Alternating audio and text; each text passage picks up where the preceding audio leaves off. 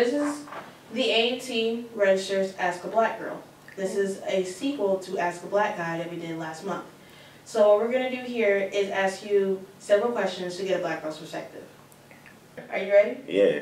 Boy, you don't get out my shit.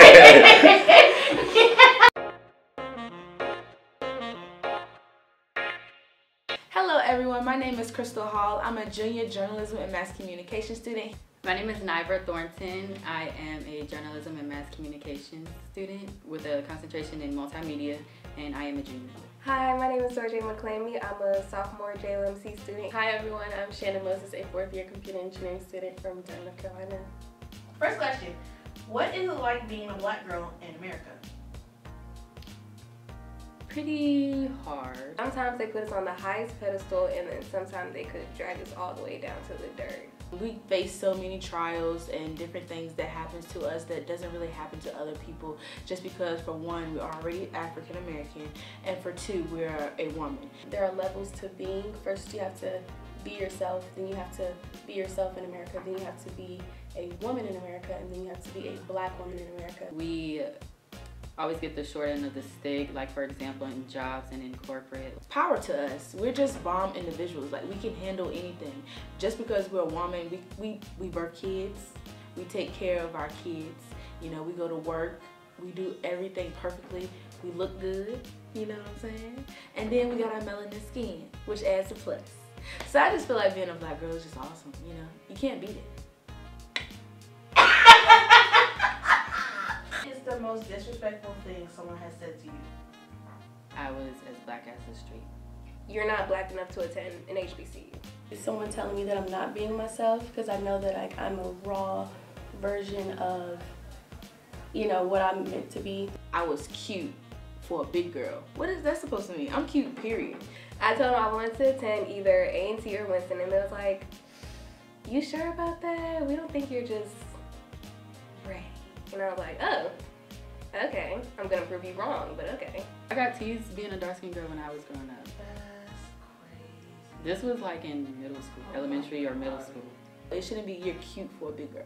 I feel like that was so disrespectful. So did you want me to take that as a compliment? Like, I'm not. Like, no. What is your go-to hairstyle? What is your favorite hairstyle? The puff. Just take the band, throw it on, walk out the door. My go-to hairstyle is the grandma auntie pin curls. I love, love, love pin curls. Weave, sew-ins, a traditional sewing with a side part. I would quickly throw some water and some tea tree oil and put it in a ponytail and just kind of like fluff it out. I call it the broccoli top. It's my favorite. The what? Broccoli top. Mark day. Call it a day. Well, what you do? Walk out. Would you ever, or have you ever dated outside your race? If so, what was it like? I have not dated outside of my race. I would, just because I'm open to things of that nature. I haven't, and I feel like if I was to, it would be really difficult, especially in these times in America. I went on a date with a white guy, but I never actually fully got in a relationship with him. But I would though. It would be different. Like, let's say if I dated a white guy, like, you have to get used to his family. Like, they probably do some crazy stuff that you don't do. They would probably judge us a lot, and we get a lot of backlash. Just two different cultures, and you gotta get used to that. Like, for instance, like, you know, white people don't wash their hands. How was it dating the white guy? It was okay, different, very different. What annoys you most about males? Boy, oh boy. We about to go on and on all day. Y'all got time? They're inconsistent. Play so many games, and they don't know how to play the game right. They expect you to cater to them, but they don't want to cater to you in some instances. They're like an emotional roller coaster that doesn't want to show that they're an emotional roller coaster. They be focused on the wrong things. Like, you know, like playing the game, getting 2K, all that. Like, y'all be focused on the wrong things. Like, come on, get your life together. When they show emotions, they feel bad about showing emotions, and then we want their emotions, and they're like, we don't want to show it to you. Then they get angry, then they just start balling that all up, and they turn into assholes, and then we gotta start from the beginning, try to get the emotions back out. Why can't you take that same distance and come see me? Why you gotta be like, oh, when you want to come over, or can you come over? No, come see me. What is your favorite slang word? Period. Period. Well, I always use lit. I use lit all the time.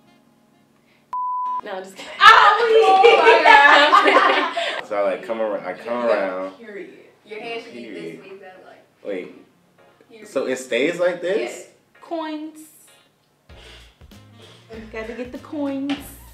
Can I say Negro? If we go to a party, oh it's lit. Or if I got my homework done, oh it's lit. Not you got the red, it's pink. Period. That's it.